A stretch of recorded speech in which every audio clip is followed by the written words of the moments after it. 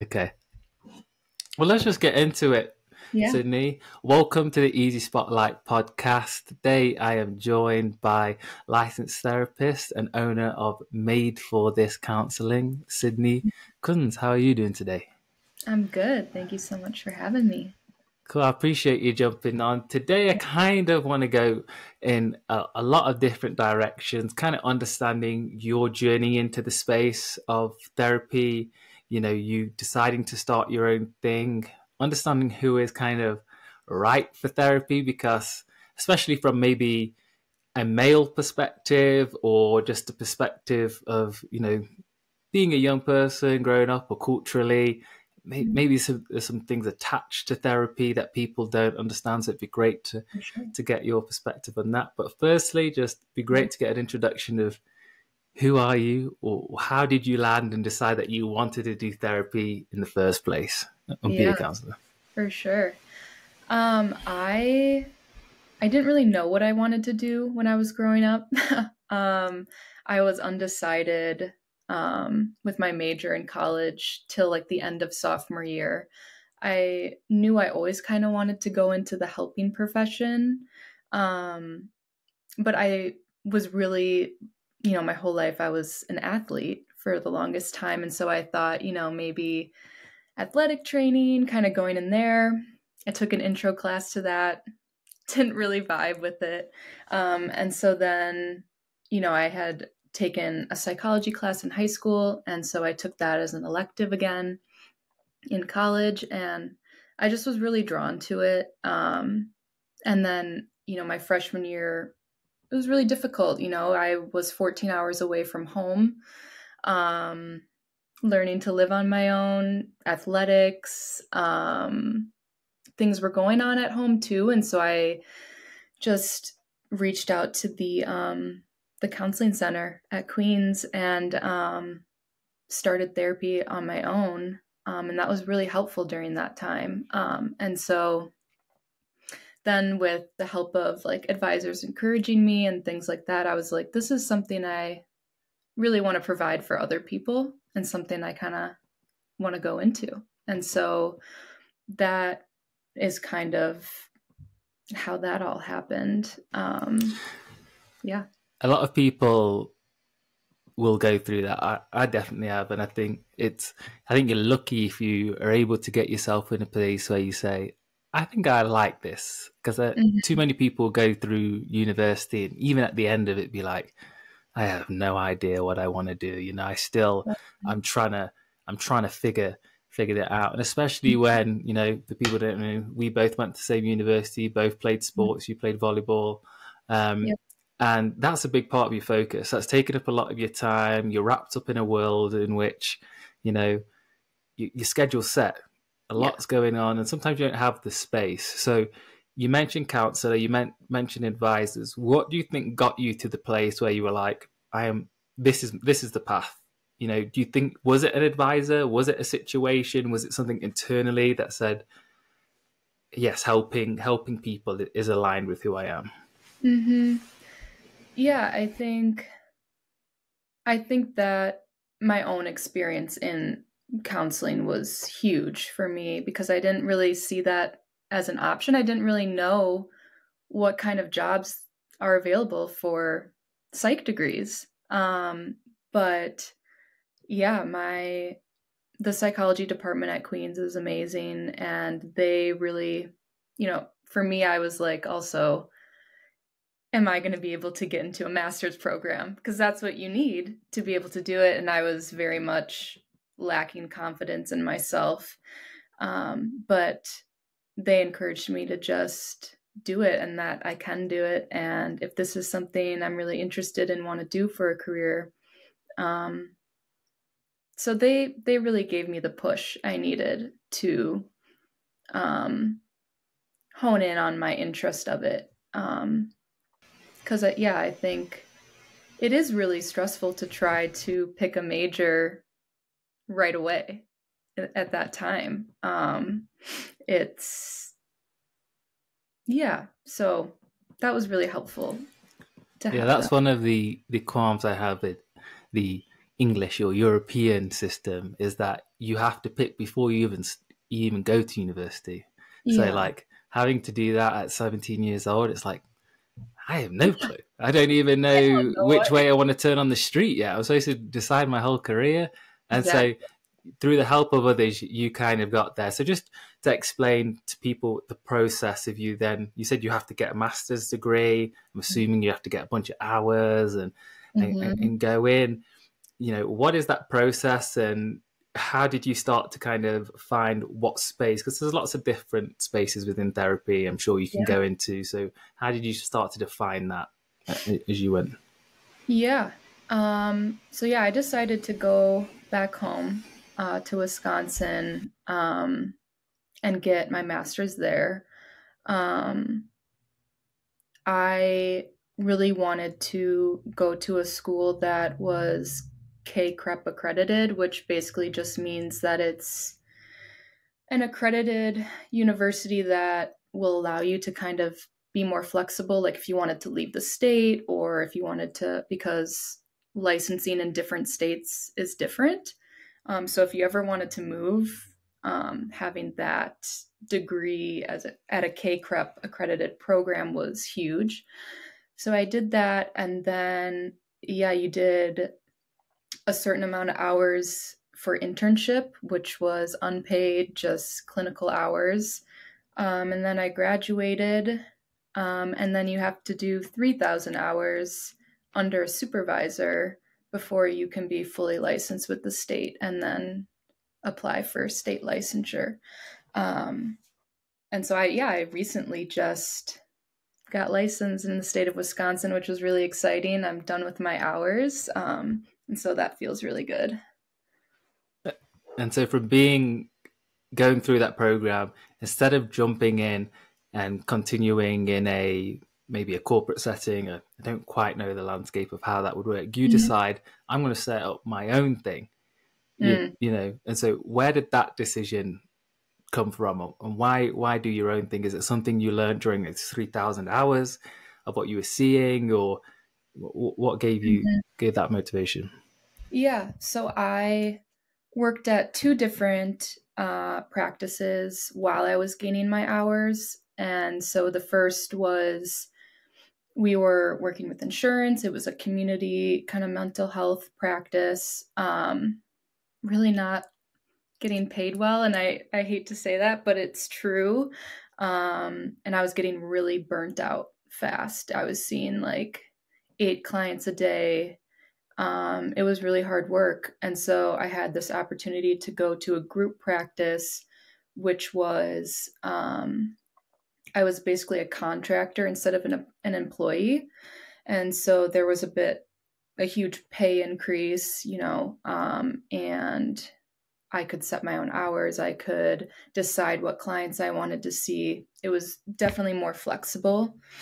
And then, kind of some things were happening in that group practice that ethically I didn't really align with. Um, and a few people, the other therapists in that group practice, were going off on their own. And so they kind of gave me the push that I can also do that if I really wanted to, if this was not the space for me anymore. And so, yeah, I kind of took that leap of faith. And I didn't really know you could open your own thing as a in training licensed therapist, but you can as long as you have a supervisor.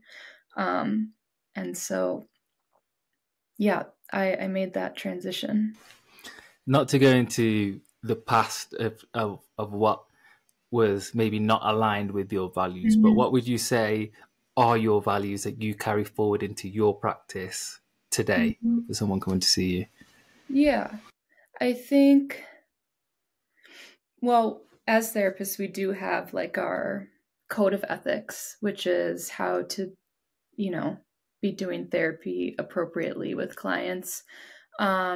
And so just going forward, just doing the basic ethics that we're taught, confidentiality between the therapist and client, um, And then, as I'm on my own, I can bring in like what I view as really helpful in the therapeutic space. So I take a more holistic approach where it's not just mental health, it's physical and spiritual, and it's your whole self. Yeah. And then, yeah, just my values of providing really safe and supportive therapy and using the treatment modalities that I feel like align with me. There's so many out there. Um, but yeah, just being able to do that. That's interesting. I didn't know either that you could go. And it must be interesting being a young therapist in this space, kind of out of your own, and coming across different people and Yeah. learn as you go. Let's change the direction a little bit from just therapy as a whole and kind of defining the space. Because if I'm being completely honest, when I go to therapy just out of trying to work on myself, but it took me a long time to get to a place where I could be like, what the heck is that? Why do I need to go to therapy? I'm Yeah. looking at myself thinking, me, there's something wrong with me, and not understanding that that's not it's what it's all about, and going on beyond. And also, this is where like a cultural component will come in, whether it's like maybe England. I definitely think, as I be in America, I feel like Americans are way more. There's my perception For that sure. Americans are more vulnerable, more open to conversation, and also more open just to like the therapy space in general. So, how do you Mhm. kind of define therapy, and if do you think there's a type of person that therapy is for? Or is it just for everybody? Mhm. Yeah. I think we have kind of as a society moved away or have tried to move away from that stigma of therapy, that therapy is only for, really severe mental illness. But and I hate using the term illness, but that's just what it was at the time. And but now therapy can be used in so many ways. It can be preventative. It can be a place to discover yourself, get to know yourself better, get to know how you respond to different circumstances, how you are in relationships, that's friendships, romantic, family members, or even just to process some of the experiences that you've been through that, I mean, life is just like get to the next spot, get to the next spot, and we don't really sometimes talk or even think about how those things have affected us, whether good or bad. And um, yeah, it can be just a place to do those things. It doesn't have to be just, I'm coming in with anxiety and I'm dealing with this, or which that's what it's there for too. But I think therapy can be for everyone. And I hope that from hearing me say that people feel comfortable to try out therapy for themselves. I think another thing too that is difficult is the first therapist you go to you might not always have the best experience, or person might not be a good fit, and so it is kind of trial and error in the beginning, which can be discouraging, and can be like, well, this didn't work, I'm done trying. But it really is finding a therapist that you really align with and work well with. And so that process can kind of be difficult to go through. That was something I found surprising. I think when I first was finding a therapist and going through that, one thing I found surprising was firstly just the list of questions you kind of have to go through at the start. I've come to find that is just standard practice through everything, but it's almost as if like, am I being forced to be diagnosed as something? It was my initial reaction. I was like, Mhm. no, I'm okay here, I'm okay here, I'm okay here. Yeah. And there was some early, depending on some the therapist speaking to, about like, are you open to are you open to taking a certain drug or something, which is just not aligned with me. But it was surprising to me that we got there so quick in terms of asking. And I know it was more of just like maybe a question that you have to ask, but it was something that surprised me in the process. And you mentioned earlier, like a holistic approach, and also knowing that you're an athlete, you're going to look at things from a lot of different perspectives. So what kind of experiences have you, do you take into your practice? Is it from athletics? Is it from just everything? Like, what do you bring in, or what do you think other people may find surprising beyond that? Yeah, that's a good question. I think in general, therapists a lot of the times go into this field because of their own experiences. And so, yeah, athletics was huge. And that's one thing I'm working on, is trying to network with the surrounding colleges to hopefully get student athletes as clients, because I do have that unique perspective of knowing what it's like day in and day out. And then also, as I was starting my own practice, a lot of the marketing strategy is finding your niche. And that was really big for me, because I would always say I'm more of a general therapist, anxiety, depression, but it really made me figure out who I want to work with, and what also experiences that I've had that I can bring that empathetic understanding to on a really deep level. But that's not always needed to provide good therapy, But yeah, I'd say so. Athletes, and right now I'm doing like abusive relationships. I'm trying to market for that. And yeah, anxiety, depression, So yeah, I think my own experiences really can help guide the therapeutic process, and make it unique. Because I think a lot of therapists, like, for example, another therapist experiences a lot of grief, and now they're specialized in providing grief therapy. And so I think that's where a lot of therapists try to figure out where their niche is. How do you view yourself in terms of a patient's journey? Like, and I think this goes to somebody who's going to therapy and trying to understand where it is beneficial for them. Like, are you a partner in their journey? Are you a coach? Like, where do you see yourself as it roll? And does it change between the people that you're seeing? Mm-hmm. Yeah, I think that's a conversation I try to have openly with each client, like checking in with them, asking them what their goals are, how do you want to utilize this space, and having open conversations about that.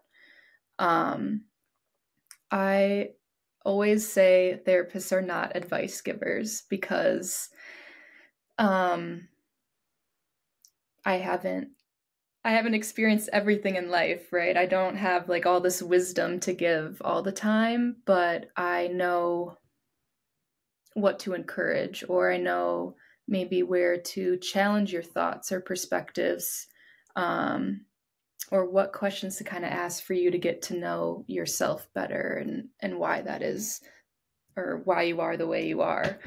And so I would say I take a very much supportive and encouraging role, but also incorporating a lot of the things we learn in school, like the treatment modalities, and utilizing those within. But I think some people come to vent and talk about their weeks, which is great. It's healthy. Get that off your chest, And so I'll meet them where they're at. Or if someone wants to dive deeper, I'll meet them there. And so I kind of go where the client goes. But always I'm checking in to see, are we doing what you came here to do, or do we need to move a different direction? I think there's a definition there between like a coach and the therapist, or almost, because you're saying in the space of like not giving advice, and I Mm-hmm. myself have kind of experimented between just Okay. seeing. I was like, what is a coach? The coach is like a buzzword. They're popping up everywhere compared to Mm-hmm. a therapist, and my kind of experience has been, not to say that all coaches are not great, but I haven't had the best experiences with coaches as opposed to therapists. I think it's my personal opinion is Mm-hmm. that it comes from the level of training, and where maybe a coach is based off experience and kind of anecdotal, you know, evidence. You're kind of coming from, 3,000 hours, master's degree. You're coming through all this of being able to really get to there, and which I personally like. Not to say that's for everybody. Have Right. you seen like a trend in the coaches, and maybe a definition from your side? Um, a lot of my clients actually have done life coaches. And, I think, like you said, everyone's different or needs different things. And I think it's okay to try both. But it is very different, I would say. I have never experienced a life coach, but um, I've kind of had to help people who have experienced that shift in a different, like, this is not the same. And so, yeah, it is.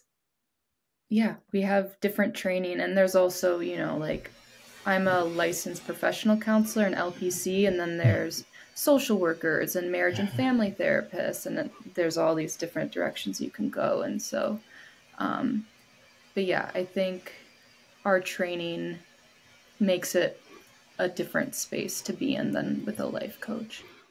Kind of touches on your point earlier about you have to kind of go through that initial phase of maybe doing a little bit of experimenting and testing and seeing out what works for you, who is thing, Mm-hmm. because all areas have their merits, and True. it's all about the approach. So to talk about approach, one of the Mm-hmm. things reading through you is this strength-based approach. What does that mean? What is a strength-based approach, and why use that Yeah. to help people? Yeah.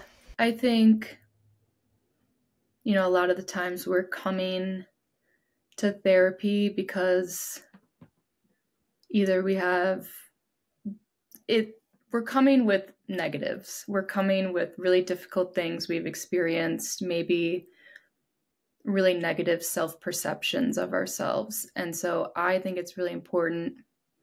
Yeah, we're going to talk through that, but also build you up in the process because you've made it to here. And how have you made it to here? Like, you are resilient, you are, and a lot of the times I'm working with people with really low self esteem. And so it's like, but you do have strengths. You have done this and this. You have evidence for doing all these great things. And so I really like the strengths based approach because we got to look at the positives too that are happening. And so being able to do the work where it's needed, but focus on the progress or the things you're doing really well because that's important too. And I'm pulling this from one of your pages, and Oh, I just kind of want to go from there. Say, mm-hmm. ditch people pleasing and low self esteem. Find your voice and start living for Yeah. you. Well, what does that mean to you? Why is that something that you want to highlight and want to focus on? Yeah. Well, that is something I personally have had to tell myself too. And that's kind of where I really want people going to my page. That's kind of my niche, like people pleasing, low self esteem. codependency, those sorts of things. But I think it really means looking at yourself and your life and what you want to make of it, and to not care what other people think, and do what feels best for you. And if you don't know that, then we'll explore that. But I really think, especially now with social media, like we're seeing all these things of like, do this or do that. And I just want people to start living for themselves, and doing what's best for them. I think that's huge in like especially our age group or people going through your 20s. Once you have distractions of social media, feeling like maybe what you should be doing. Two, you may have like, pressures outside of that, work, career. You Yeah. need to make money, but I kind of want to follow my passions too. And Yeah. and where is that line, for us as people trying to figure out what we want to what we want to do with our lives, and so Mm-hmm. do you notice trends from conversations you have? Do you have things where you think, okay, because that's a big part of the conversations I'm having with this easy living, is that I think you get kind of squashed down. It's almost as if you get to university, you had all these dreams about what you can be and who you want to be. You go to university, it's a wild time. Everything is going on. You've got university, you're meeting people, Mm-hmm. etc., etc. Then you go out, you're like, I'm in the world now. I'm going to make it. And then the year after year of, say, you're working in a corporate environment, that dreamer brain starts to get squashed and squashed Yeah. and squashed. And so Yeah. how would you kind of talk to somebody who's like, yeah, I still want to stay close or aligned to who I am? Yeah. Do you have an insight in where you'd go there? It's so true. I think everyone struggles with the transition out of college. Like, I think it's really, you're thrown into your full-time job. You feel like you have no time anymore. You just want to go home and lay on the couch, and you don't want to do anything. And then the weekend comes and it's like you're living for the weekend, but then you start the whole thing over again, and you feel like you just have no time to like do anything that you love anymore. Or even work environments are toxic. And so I would say I see that a lot. And I think, yeah, I think the transition out of college is really difficult.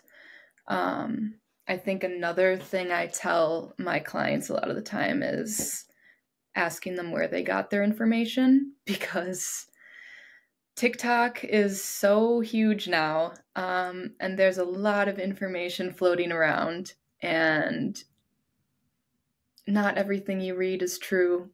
No, you don't have bipolar, and no, you don't, right? Like, but people are just like self-diagnosing. They're wanting to find answers to how they're feeling. But I think that's what I'm kind of seeing now with college students in particular is, well, if I meet all these things that this TikTok video is showing me, then I have ADHD and all these things. And it's, I'm working a lot with clients on, is everything on TikTok true? And let's actually talk about what ADHD is, or let's talk about what this actually is. And so I get it, like people want to find answers to how they're feeling, but sometimes it's just that it really sucks adulting. Like, it really sucks coming out of college and adulting. It doesn't mean you have all these things. And so that's like a huge conversation that I feel like I've been having often, and that could be like a trend.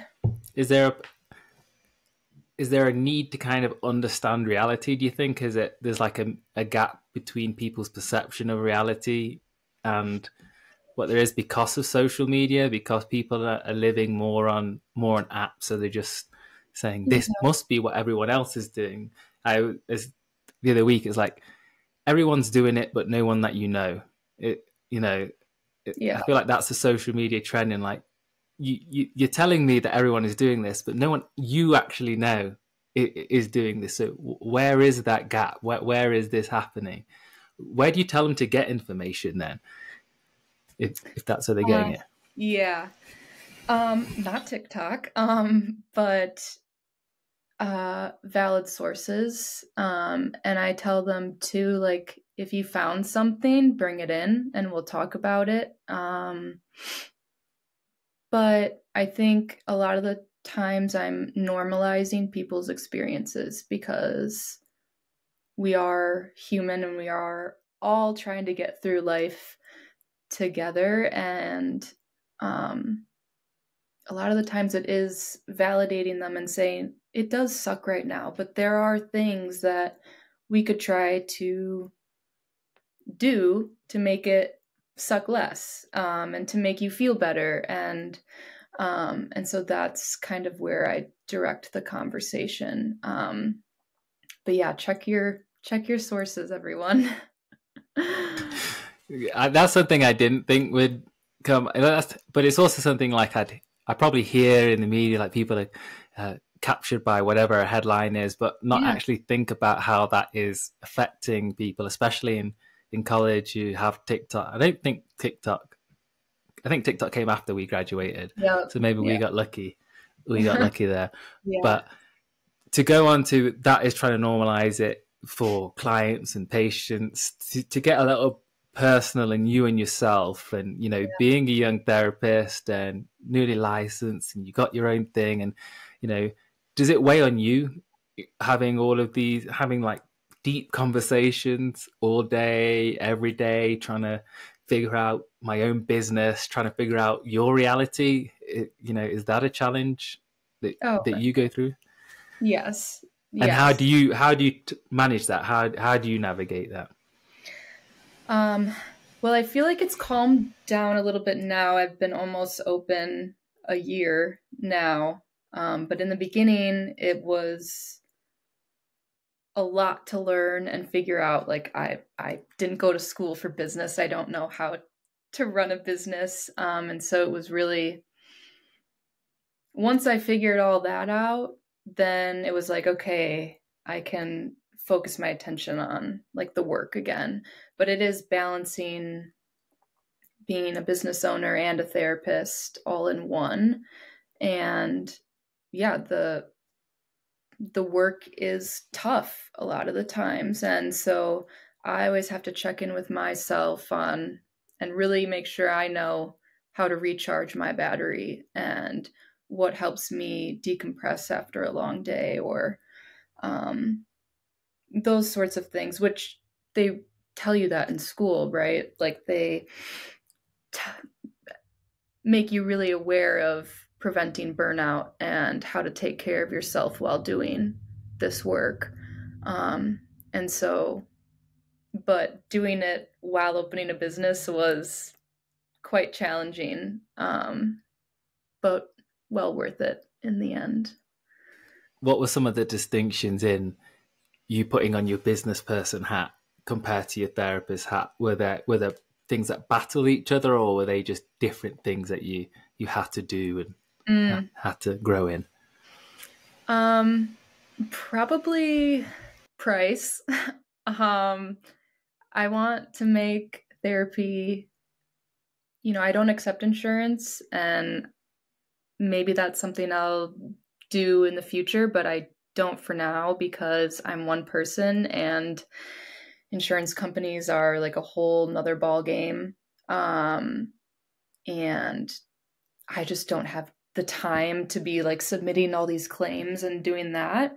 And so maybe in the future, if I can hire someone to do that for me, but for now, I'm out of pocket. And so setting a price for me was really difficult because I want to make it affordable, but it's also my time and energy. And the basis of being a therapist is helping people. And so it's just, that was a huge inner battle for me was figuring out price. But I really had to check my own boundaries with clients and not get too lenient, or, I offer some sliding scale rates, but I can't offer that to everyone.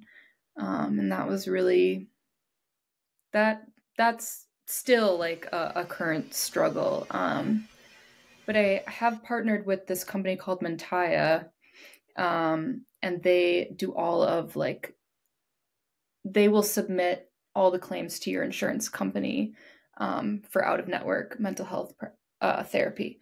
So that's really great. I've been trying to find other ways to help my clients get money back and like not have it be such an expense. Because I know what it's like when expenses add up, but I also know the value of like going to therapy, and some people want to come weekly, and it's just so that was a struggle for sure. There's such a honest point to share, and something that I think I know people outside America will not understand, and I think even people in America don't even fully understand how insurance works, how it's tied to your benefit and your employer, and how to get the most out of it. Like I myself in the last year, not from a therapy perspective, but from like an injury perspective, went through last year where didn't really fully understand the system. I was like, okay, let me think. And then it was like, okay, you've got to hit a deductible. And then once your deductible is hit, then you're covered. But you're not covered by everybody. And then this year, because I knew I had things going on, I was like, okay, let's increase my insurance because I know what I want to use it for.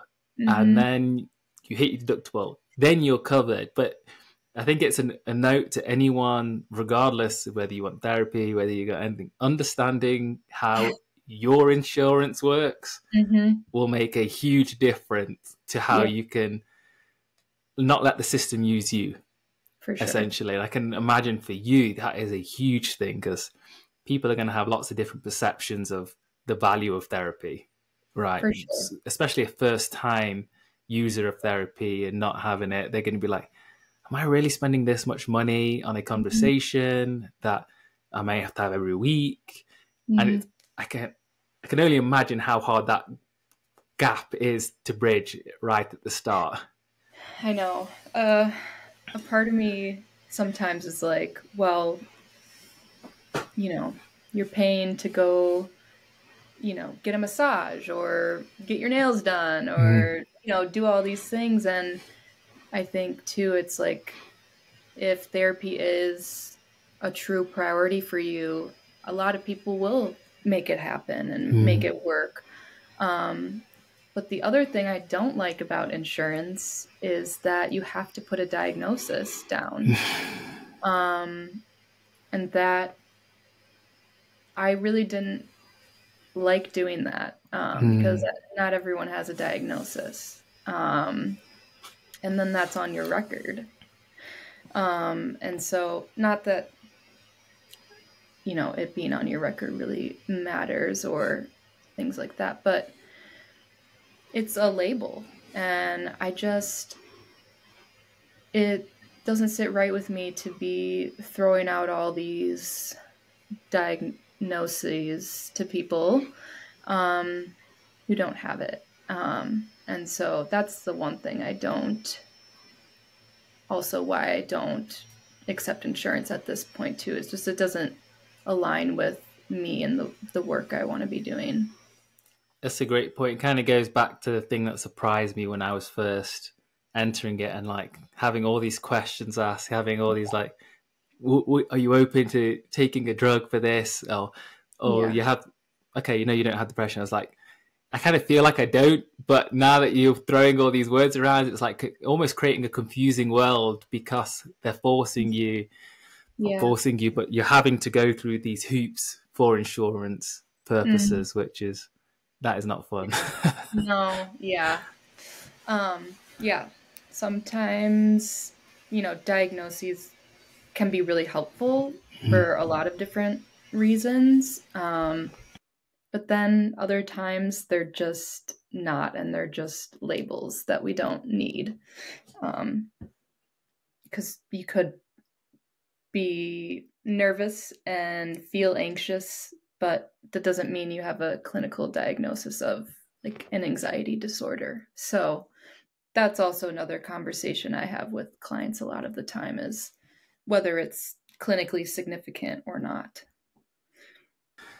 We're going to perspective and the value of therapy, because I think that's something that's super useful for everybody to understand, regardless if it's therapy or anything. Like, until you, it almost needs to be a kind of curious mind until the point of, let me at least try it. Let me give 3 sessions to this, or give 3 sessions to getting a massage, because I've seen the example done in a different scenario. This example is not going to relate, but this is kind of a my world example. But it's like golf. I love playing golf. Golf is an expensive sport, and so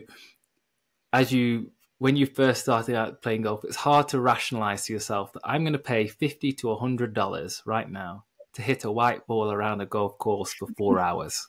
And you're like, God, how can I do this in the cheapest way possible? I'm never going to be able to play this sport. And then maybe you play it once or twice and you find some value. Like, I actually really like this. I love being outdoors for 4 hours. I love the social connection. And you start to maybe leave some room in your budget for it. And then as that kind of grows and continues, maybe that budget even goes up. That's the case that's happened for me. Elena might not be happy to hear that, but my goal budget continues to increase, because there's little things as I get better and I find more value in it, is that space. Oh, I like a nicer course this one, so I'm going to pay more for that. And that kind of same, just having a perspective, whether it's going into therapy, is like finding that value in it and understanding, this is worth my money. This is worth my time, regardless of just that framework, right? Yeah. I would usually tell people, try at least, like you said, 5 sessions, because I think it is a new environment. It's nerve-wracking. You're like word vomiting for the first session. And I always tell clients, like, this is just how it's going to be the first session, just because I need to get to know you and I need to know your background and history. But from here on out, like, we're going to work on building this therapeutic relationship. And that takes time. Like, you're not going to be comfortable with someone right away. And so it is kind of like practice. You have to kind of go into it each time with an open mind. And then hopefully that builds over time. But I would say for myself, it's not been until the 3rd session of anything that anything starts to make sense. I definitely, regardless of who it is, I look at the first 1 and 2 like, that's probably a waste of money. Just because all I did was talk. I think word vomit is the perfect thing. You're trying to say so much in a condensed amount of time. And even the second session, you may have realized that you did that and you're like, okay, let me try and fix that. And it's not until, okay, the 3rd is like, okay, here's a narrative forming now. Now I can kind of chill out. Let's focus on something and figure out how it can be better. Anyway, Sydney, I appreciate you coming on today and sharing kind of your journey and what you do, how you do it, your approach. Is it all in person? I'm pretty sure I saw some of it's virtual. Can people see you at Maple Counselling virtually, regardless of where they are? How does that work? So I have an office in Milwaukee that I do in person. I can do virtual for anyone in the state of Wisconsin, so wherever that is. Right now I'm only licensed in Wisconsin. They've kind of been passing some new laws, so hopefully I can get licensed in other states while being in Wisconsin. But for now, just Wisconsin. But I really appreciate this conversation we had today, and I hope people have some good takeaways. I appreciate you, and I'll put the links anyway, because I think even on your social media and your Instagram, you're sharing things that are for everybody. You're sharing methodologies, perspectives, different ways of thinking about things that anyone can use regardless of where they are. And I think a Yeah. takeaway is that it doesn't have to be you who is a therapist, but you can try it. You can try different sides of coaching. You can get a feel Mhm. for it, and always grow and progress. So I really appreciate you having I this appreciate conversation, it. Dave. Thanks.